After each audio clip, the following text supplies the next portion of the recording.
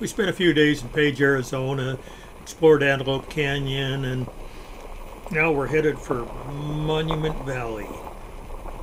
My wife, doing what she does quite often, reads her Kindle, misses a lot of the scenery. Yeah.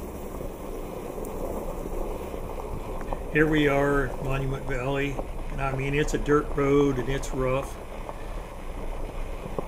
Tried to film this with an Osmo Plus.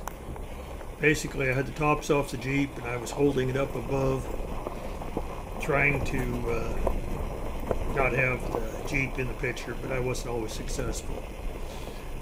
The road was littered with plastic pieces from rental cars.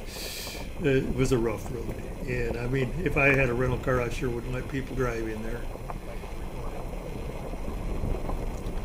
It was just absolutely gorgeous. We got there in the late afternoon. The light on the monuments and the rocks was just fantastic. More little rental cars trying to crawl through there.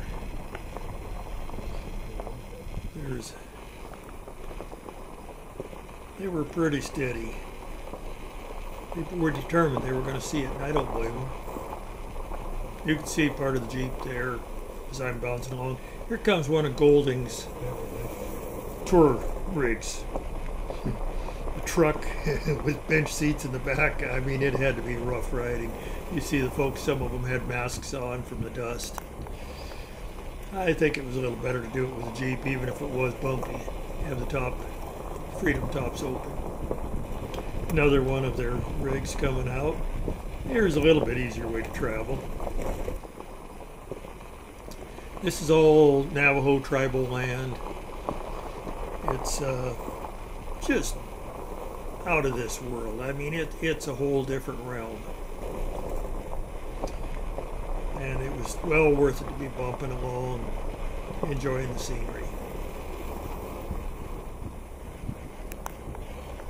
And I do mean bumping along. Should have let the air out more out of the tires so that it was a little smoother. Maybe next time.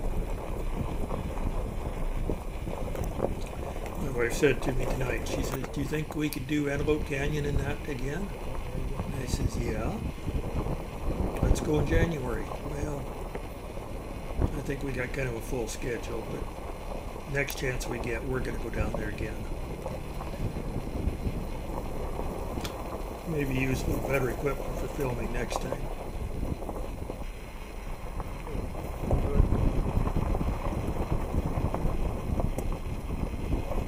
You get a picture of me, you saw the shadow there with the Osmo I was holding up. I was driving that whole thing one-handed. Shame on me.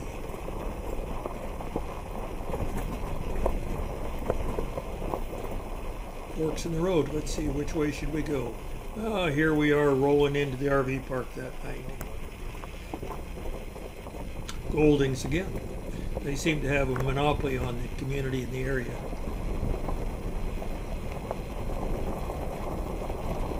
And down there on the left is our motorhome, an old purple bus.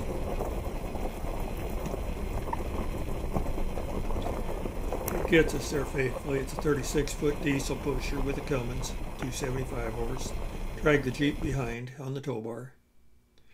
Next morning I got up with the bright idea that I was going to go in there and get some sunrise pictures.